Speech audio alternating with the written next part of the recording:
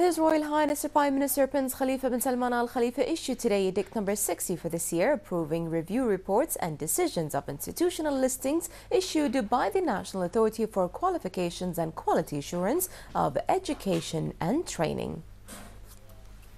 His Royal Highness the Prime Minister Prince Khalifa bin Salman Al Khalifa received at Gudaybiyah Palace today the Philippines President's Special Envoy to the GCC countries, Dr. Amabiligueles. The meeting discussed joint cooperation between the two countries and ways of enhancing them in all fields. The Prime Minister commended the positive relations between the two countries, highlighting the shared understanding and coordination regarding several regional and international issues. He expressed keenness to further reinforce bilateral relations, stressing Bahrain's appreciation of the tremendous efforts of the Filipino community in supporting the pillars of development of the kingdom. Dr. Aguiles conveyed to His Royal Highness the Prime Minister the greetings of the Philippines President Benigno Aquino III and his wishes for Bahrain of further progress and prosperity. His Royal Highness the Prime Minister also asked the Special Envoy to convey his greetings to his President and wished the people of Philippines continued progress and prosperity.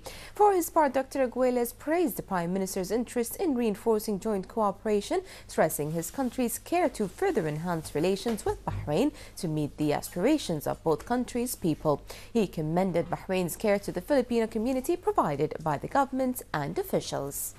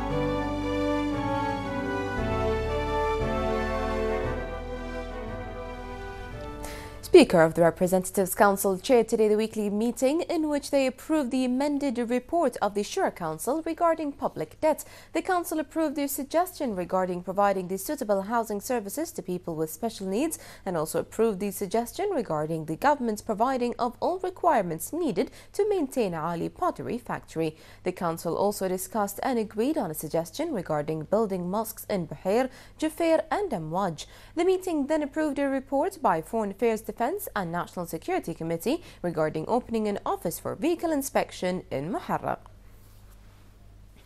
The Minister of Foreign Affairs, Sheikh Khalid bin Ahmed Al Khalifa, participated today in the 137th session of the GCC Ministerial Council held in the Saudi capital of Riyadh. Secretary General of the GCC, Dr. Abdul Latif bin Rashid Al Zayani, delivered a statement in which he expressed the condemnation of GCC ministers regarding the terrorist ISIL attacks in France, which caused the death and injury of innocent people. Foreign ministers affirmed their supportive stance to France in all efforts that aim to combat terrorism. The Secretary General also highlighted the minister's keenness to enhance GCC joint cooperation in various fields. Foreign ministers also held a meeting with the chairman of the GCC Advisory Board, Mbarak Al Khatar, to discuss a number of topics related to the previous session. Bahrain's long-standing history of religious tolerance was the focus of a conference which closed today at the Aisa Cultural Center. The two-day Religious Tolerance Conference Forum was held under the auspices of ICC Board of Trustees Chairman Sheikh Abdullah bin Khalid Al Khalifa. Representatives of religious and sects in Bahrain attended the event in the presence of members of the diplomatic corps, media and academic figures and leading community personalities. ICC Board of Trustees Vice Chairman, Executive Director and Deputy Mufti patron Dr. Sheikh Khalid bin Khalifa Al Khalifa underlined Bahrain's long-standing reputation as a beacon of religious tolerance, communal cohesion and peaceful coexistence between all sects and social segments. He paid a tribute to His Majesty the King in advocating unity in diversity and cultivating the spirit of closely knit family.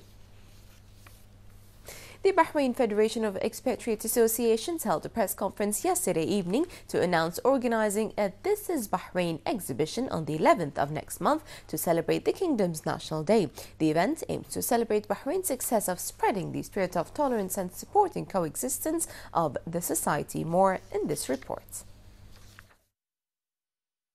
This is Bahrain exhibition to promote cultural diversity and showcase Bahrain's religious tolerance will now be held in the Kingdom on December 11th at the National Stadium Car Park. Organized by Bahrain Federation of Expatriate Associations, This is Bahrain will feature exhibition stands for embassies, schools, clubs, associations, societies and religious organizations. We've been going around the world showcasing the Kingdom of Bahrain at our international events called This is Bahrain. And we thought that everything that we've been showcasing about the Kingdom of Bahrain abroad, we want to now showcase it right here at home in Bahrain. And what better time than to celebrate National Day. So on the 11th of December at the National Stadium Car Park in Rafah, we'll be holding This is Bahrain in Bahrain for the first time ever. And we're inviting everyone to join us. The event is set to include live entertainment throughout the day provided by school children of all nationalities who perform dances and songs that represent their culture. In this time of turmoil around the world, the unity, the harmony, the peaceful coexistence and the tolerance that we have had in Bahrain for centuries continues with today's generation. Bahrain Federation of Expatriate Associations aims and objectives are promoting tolerance, mutual respect, harmony and unity between Bahrainis and expatriates. This is Bahrain event will bring Bahrainis and expatriates together to share their love for Bahrain, their leaderships and each other, and to celebrate the success of the multicultural society where they all live together as one family.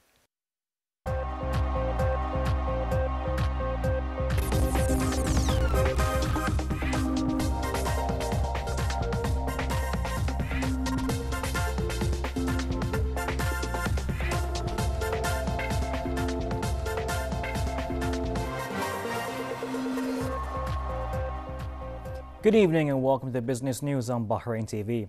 A report released by the National Bank of Kuwait today states the Kingdom of Bahrain economic growth in real GDP is expected to slow at the end of the year to 2% from 4.5% year-on-year, while the oil sector growth is expected to slow down along with the non-oil sector, but only modestly during the same period thanks to strong fiscal spending and GCC funds targeted at housing and infrastructure developments. The Kingdom is expected to receive a healthy boost in investment from the GCC, which has vowed to deliver funds amounting to about $10 billion spread over 10 years to support Bahrain's economy.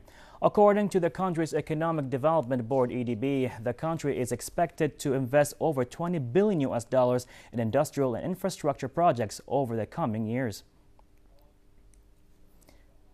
The Kingdom's Minister for Industry and Commerce, Zayed bin Rashid Al Zayani, said today that Bahrain is planning for more subsidy cuts and intends to impose charges for government services next year in order to boost revenues hit by the decline of oil prices. He said that the Kingdom is looking at boosting revenues by imposing charges on government services that are currently free or carry minimal fees. Last month, Bahrain more than doubled prices of beef and chicken as it removed meat subsidies. The government raised the price of natural gas sold to the industry.